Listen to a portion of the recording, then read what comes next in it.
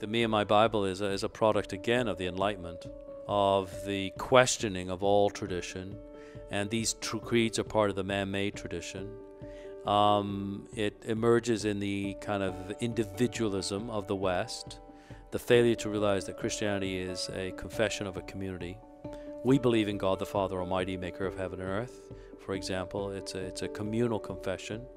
The early church would recite this confession communally.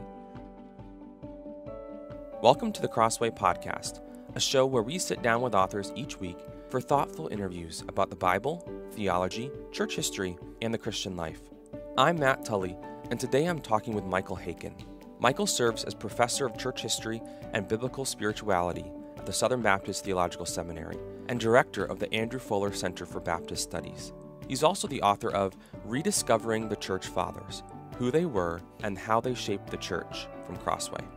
Today, Michael and I discuss what we can learn from the early church fathers today. He reflects on what we should make of the early church's allegorical reading of the Bible, the value of early Christian creeds for helping to define our faith today, and where to start if someone is interested in reading the church fathers for him or herself. Let's get started. Michael, thank you so much for joining us on the Crossway Podcast today. It's great to be here. So, what is meant when someone refers to the church fathers? Who would be considered part of that group? The church fathers really begin in the year roughly 100, so right at the end of the apostolic period when the New Testament has been written.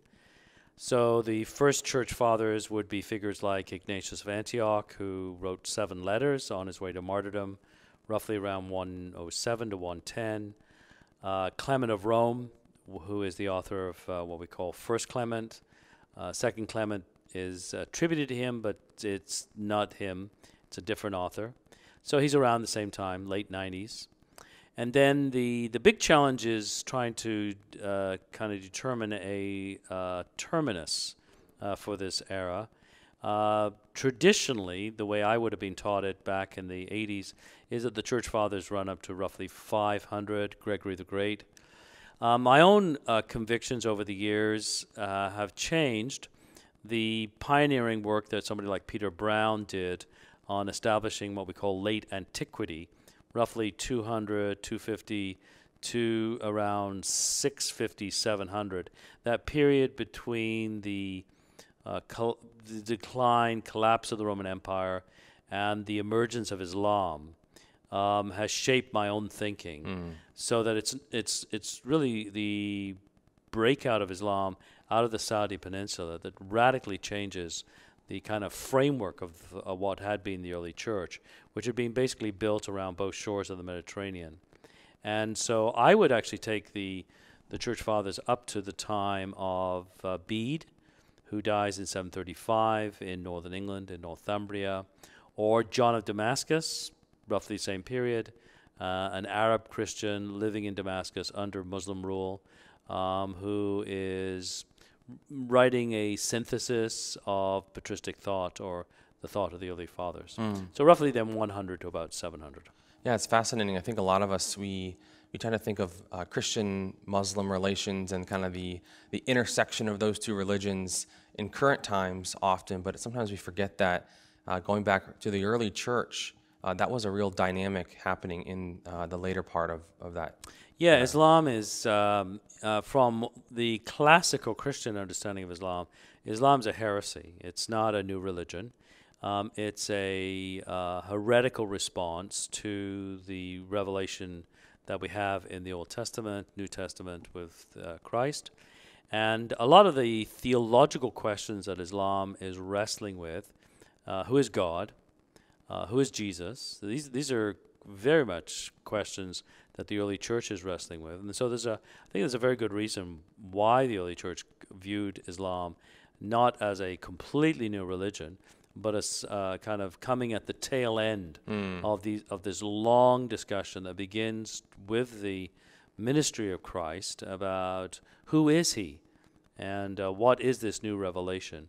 In the early years, obviously, Christianity and Judaism standing off against each other, and then various heretical positions, and then Islam is really kind of the capstone of those discussions in terms of No, Jesus is only a prophet. God is not Trinity, etc. Yeah, and that would explain why there are so many, when we dig into Islam, what they believe, there are a lot of parallels and similarities and even agreement in certain respects, but then obviously a lot of big differences. Exactly. Can we trace any specific figures back, people we might consider to be a solid Christian figure, and kind of trace a lineage from that person ultimately to what we consider today to be Islam? Yeah, John of Damascus, this figure that I mentioned at the end, is probably the first key Christian theologian who has to respond to Islam. His father actually had, during the siege of Damascus in the middle of the 7th century, had opened the city gates to the Muslims. His father was presumably a professing Christian, and there had been theological divisions within the Christian communities in what we now call the Middle East and Egypt over the Council of Chalcedon, in terms of how did the natures within the person of one person of Christ relate to one another. And the Chalcedonian perspective had become the kind of orthodox view. And there were those in the Syriac church who dissented from that, as well as the Coptic and Ethiopic churches, and had been persecuted because the state rulers of what we now call the Byzantine Empire, which occupied this entire region, were committed to Chalcedonian Christology. And so they persecuted the Syriac Orthodox Church, based to some degree in Damascus. And the Syriac Orthodox Christians there felt they might get a better deal from the Muslims. And so the city gates were actually opened by John of Damascus's father. And John of Damascus served in the court of the Caliph for a period of time, and then decided to devote his life to a monastic lifestyle and retire to a monastery.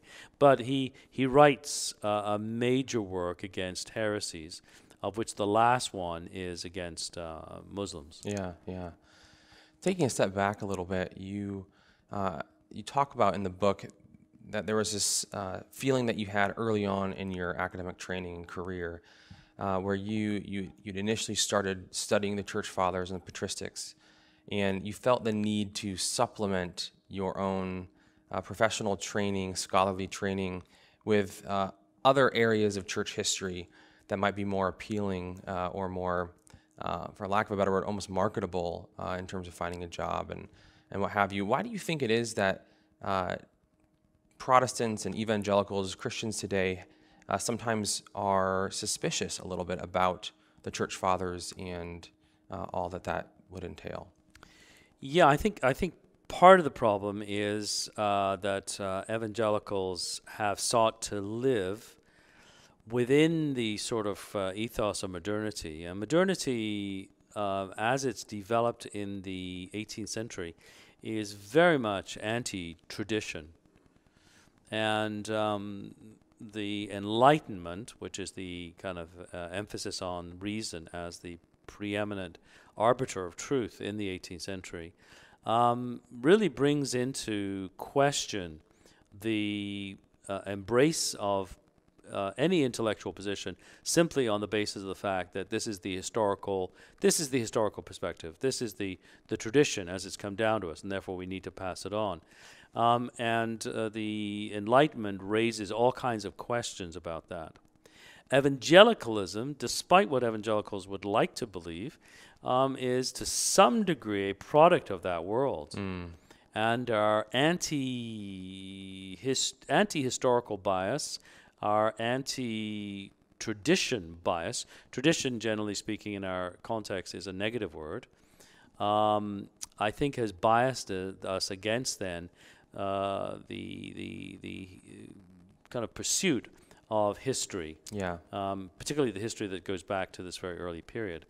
And then I think second, the fact that the Roman Catholic Church and Eastern Orthodox Church use the fathers to a large degree also means that this period is suspect. So I remember being asked to teach a kind of a local church seminar, and I was to do 3 papers or 3 talks, and the pastor suggested, asked me what I would do. So I wrote back and said, why don't we do Perpetua, early Christian martyr, 202 roughly in Carthage, Cyprian, early Christian author, again a martyr, 258, and then Augustine. His response, all 3 North Africans, his response was, well, 2 of those we've never heard of, i.e. Perpetua and Cyprian, and the third, well, wasn't he a Catholic?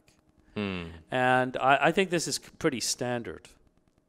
And it's also standard on the other side. So I've been asked by Roman Catholics, how can I be a student of the early church and not be a Roman Catholic? Yeah. My response to that is kind of a very quip, an interesting quip, which is runs along the lines of, how can you be a Catholic and how can you study the early church and still be a Catholic? Because there are certain things there that are solid, that very much part and parcel of Roman Catholicism, that are not there in the early church. The strong Mariology, the papacy, as we know it, transubstantiation, and so on. Yeah. So the fathers are sometimes criticized for their quote-unquote allegorical interpretation of Scripture, and they would take a biblical story, often from the Old Testament, and read a lot of additional meaning into it, make connections from it, often to Jesus and to other things that we might today look at and feel like, that feels a little bit creative, maybe to put it nicely. How prevalent was that type of reading Scripture in the early church? It's prevalent enough to give Protestant exegetes at the time of the Reformation cause to worry about the exegetical procedures or practices of the early church being a model to follow. So Calvin, for example, on one occasion is going through Ephesians chapter 3, where it talks about the length, the height, the breadth, and depth of the love of God in Christ.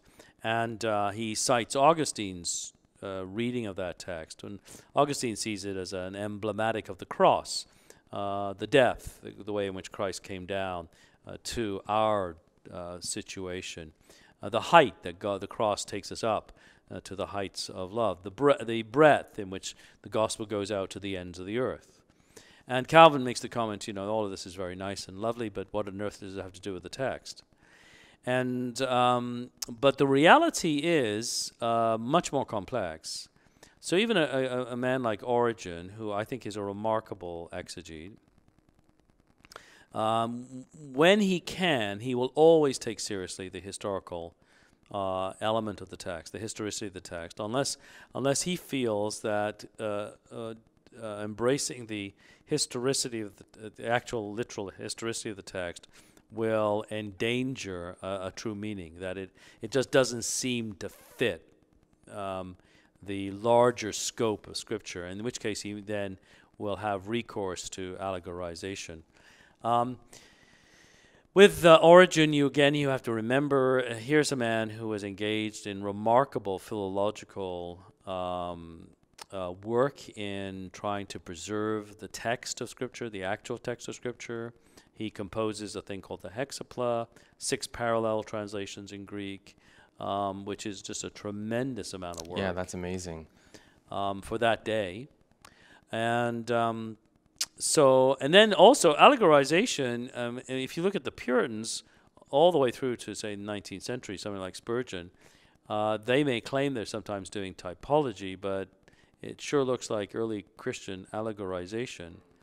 And I think one of the things that at least certain circles of evangelicals are starting, have been thinking for a while now, is that texts have more than one meaning.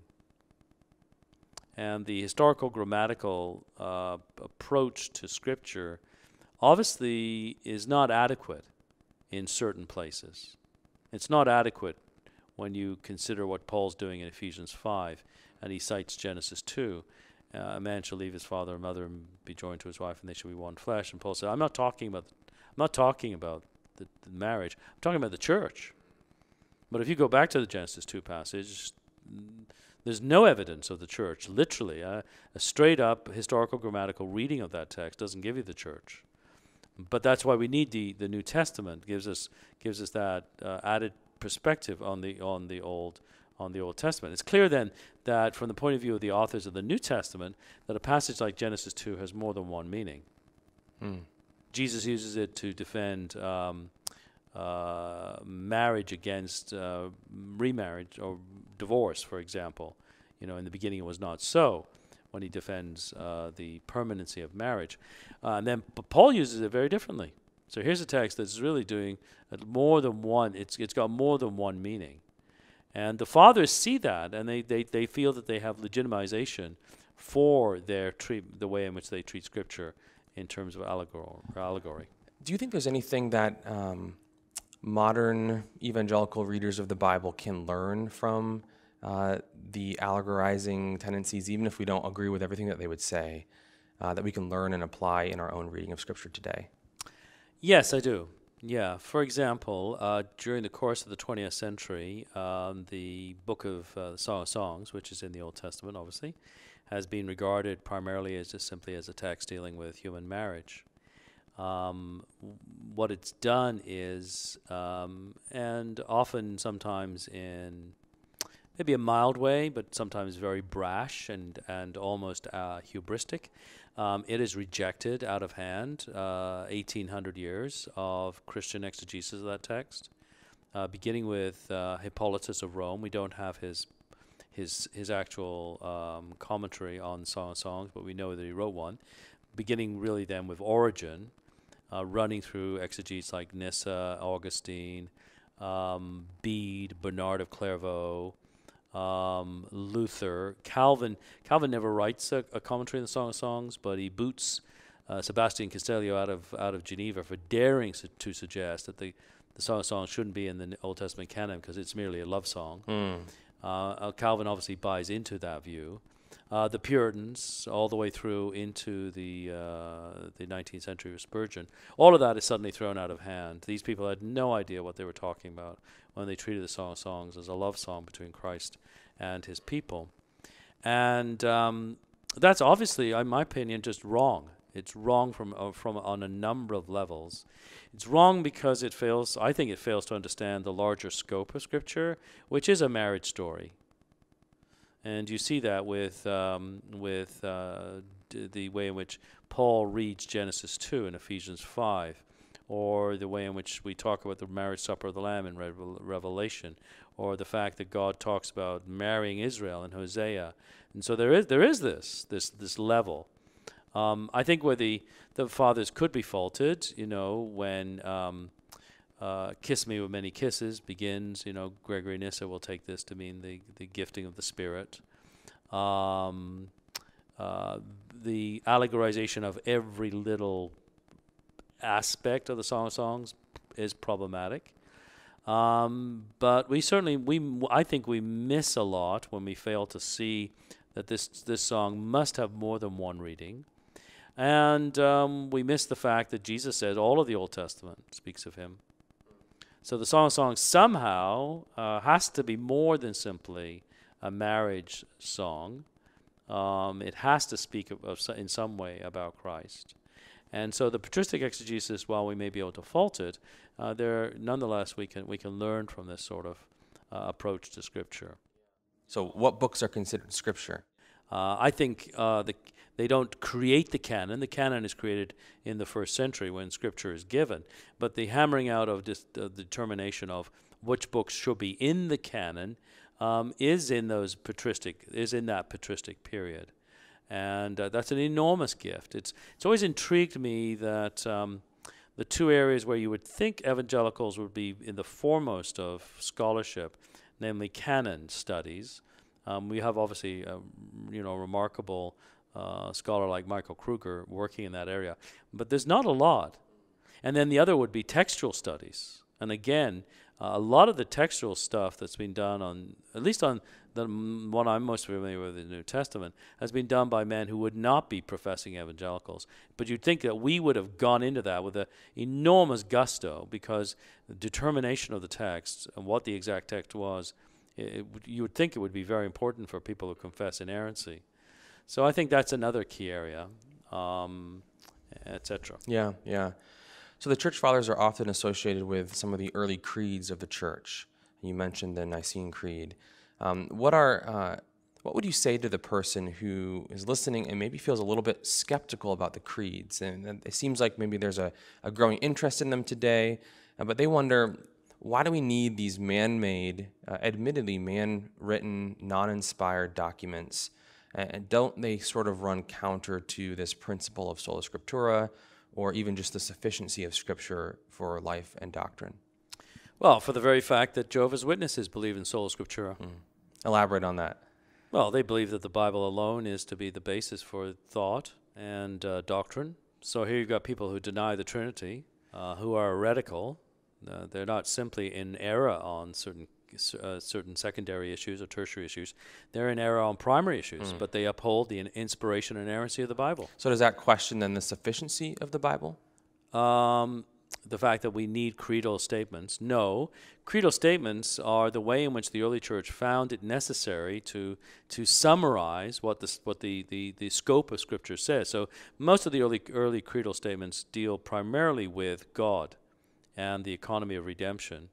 And the early church found it necessary over against various heretical positions, Gnosticism, for example, or modalism, the denial of the distinction of persons, or Arianism, the denial of the full deity of our Lord Jesus, or Apollinarianism, the denial of the humanity of the soul of Christ, etc.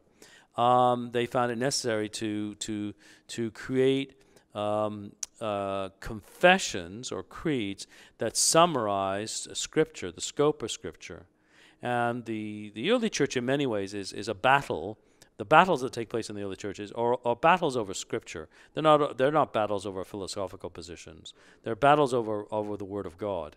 And by the time you get to the development of the creeds, like the Nicene Creed or the Chalcedonian definition or the Apostles' Creed or the Athanasian Creed even, you have a long decades of reflection about the large scope of Scripture behind that. And so the early church, in fact, from the very start is confessional.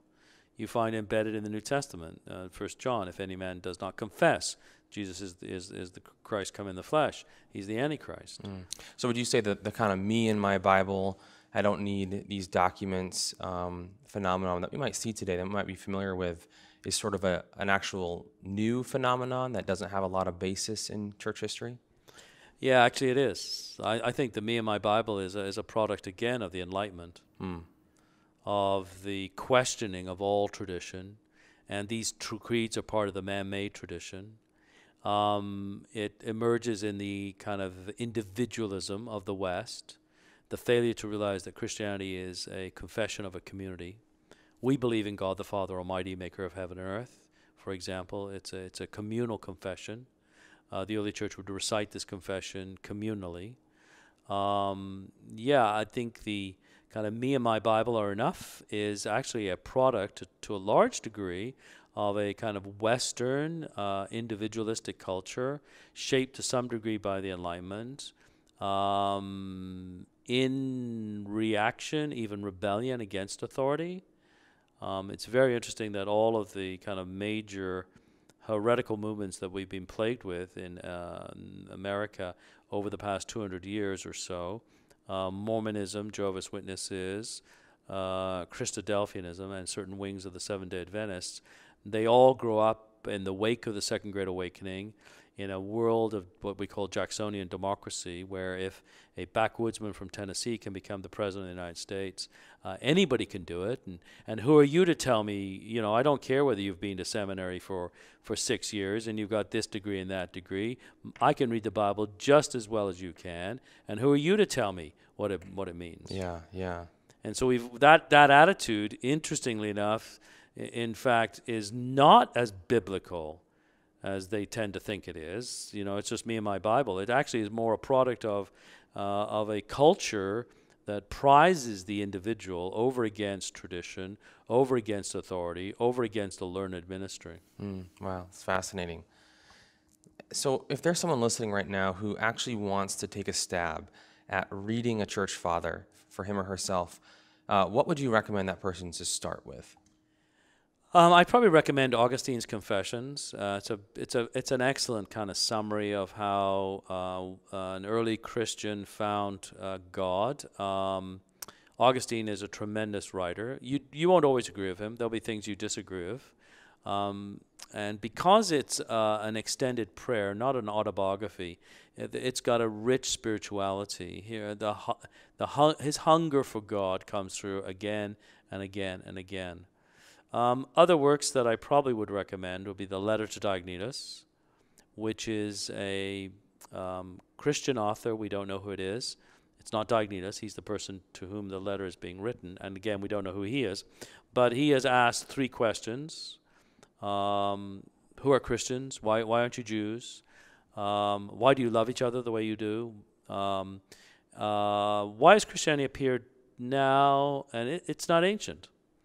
And while his answers aren't perfect, especially regarding why has Christianity appeared now and it's not ancient, nonetheless, you get a very, very kind of bird's eye view of the way in which Christians viewed themselves as a distinct community, the way in which they sought to propagate their faith by love as well as the proclamation of truth, and the way in which that community was grounded in the loving work of God in Christ, God giving himself for our sins in the person of our Lord Jesus. Those would be probably 2 excellent texts to begin with. Yeah, that's really helpful. And yeah, I'm sure those are fairly easy to find online, I would think. Yes, well, Confessions, there's probably 3 or 4 new editions that have come out in the last 3 years or so. The Letter to Diognetus, you can easily Google it, and you'll be able to find it online. Yeah. All right, maybe last question. Briefly, if you had to pick just one, who's your favorite church father and why? I think it would probably be Basil of Caesarea. Okay. I did my doctoral work on Basil. He's a key figure in the defense of the deity of the Holy Spirit in the 4th century, in the large controversy we call the Arian controversy. After Augustine, he's probably the early Christian figure we know the most about because of an extensive collection of about 320 to 350 letters. There's about 380 actually passed under his name, but there's a number of them that are spurious. There's a warmth there. The importance of friendship is very much part of his life. He's a mentor. He is very aware of the importance of mentors in his life. One of his mentors was a man named Eusebius of Samosata.